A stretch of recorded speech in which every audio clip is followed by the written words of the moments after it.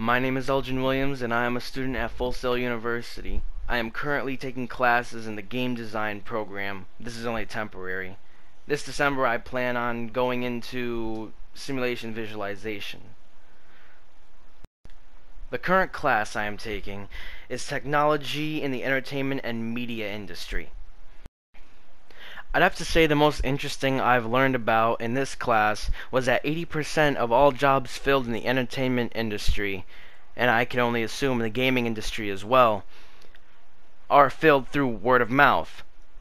Now this is actually very interesting to me because it would seem that charisma would take you a long way in media or entertainment. This also would mean that your social skills would take you a long way, almost as much as your actual qualifications will. This class also helped me show what my future could be in the media and technology industry. I mean, no one can predict the future, so I technically can't tell you where I would be in the next 20 years for sure. But now that I've done this class, I personally think that I would be in a very good place in the industry, gaming industry, or maybe something with the military.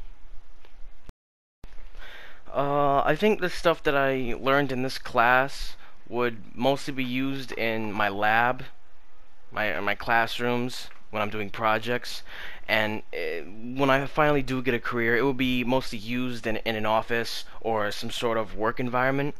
Because I don't think I'd be getting up on stage and showing people how to program or code. That'd be more behind the scenes.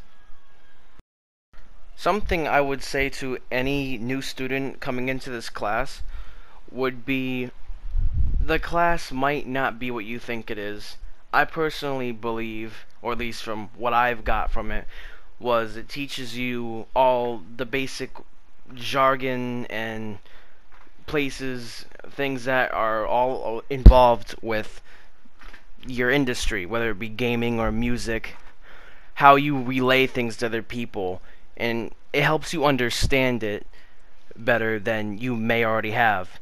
Or maybe you came from another college, so you understand it already. So you may understand it more easily than someone else, or it could be very complicated to you. It just depends on where you stand and your knowledge of the strand that you're going into.